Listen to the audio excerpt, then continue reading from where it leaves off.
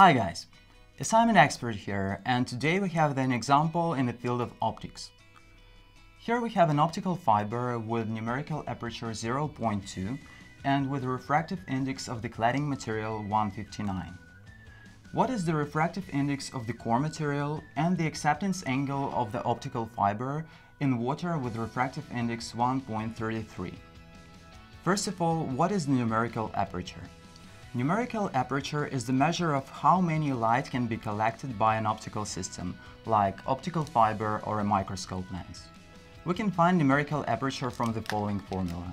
NA equals the square root of N1 squared minus N2 squared.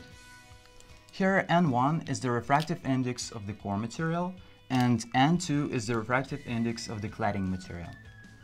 From here let's find N1. N1 equals the square root of NA squared plus N2 squared. In our case, this is the square root of 0.2 squared plus 159 squared.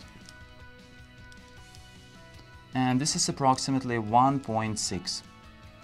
So here we found the refractive index of the core material.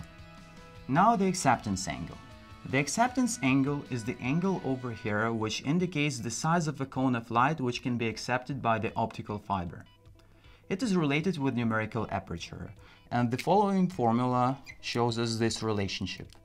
NA equals N0 times sine of alpha. Here N0 is the refractive index of the medium outside of the optical fiber, and in our case this is water with index 133. And alpha is the acceptance angle. Alpha equals the inverse sine of NA over N0. And this is the inverse sine of 0.2 over 1.33 and equals approximately 8.65 degrees. So that's it. Here we have the refractive index of the core material, and here we have the acceptance angle.